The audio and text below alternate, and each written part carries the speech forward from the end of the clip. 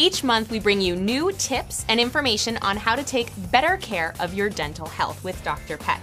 And Dr. Peck this month has a big announcement that I'm really hoping that you're going to share with us. But first, let's talk about people and their dental health around this time of year, the holidays. What are some of the things that people need to remember about their mouths during the holidays?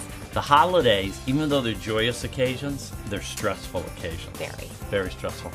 And people from right before Thanksgiving to after New Year's, they put everything off. It's so easy to put things off.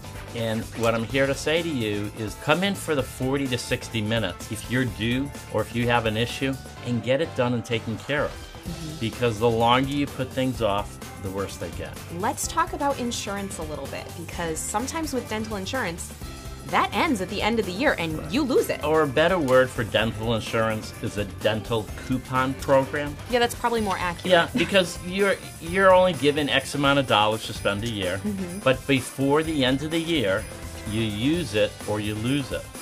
So if you're fortunate to have $500 a year or $1,000 a year, don't use it in the last month of the year. Use it in the beginning so you know you've already maxed your dental coupon program. Right, because you might go in for just a cleaning and it's $60 or something and you still have all this money to spend to make sure that you're taking care of and your now teeth. you can't get it done because people's Year's up. schedule is busy.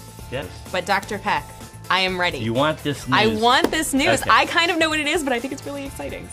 So we're kind of bursting at the seams here. My goal over the next 6 to 9 months is to expand the practice, bring in other dentists that have similar philosophy, that have been trained similarly to me, so that we can have a great group practice and allow us to treat more patients, to provide that quality of care that patients keep returning to us for. And so my goal, be it here or somewhere close to here, is to have a larger office, but always remembering our roots. Dentistry is scary. People have had painful, traumatic experiences, and what we want to do is our share to make you feel more relaxed in our office and keep coming back and getting the dentistry you need and deserve and that you want. I think that's great. And you talking about the ambiance here is really true. You come in and you forget that you're on Worthington Street in downtown Springfield. It doesn't feel like that at all. It feels like you could be in any suburb. As a fellow chicken to everyone else, because I hate going to the dentist, but I go to my friend in Long Island and I feel comfortable with him. I think it's important to provide that fearless environment so people feel safe.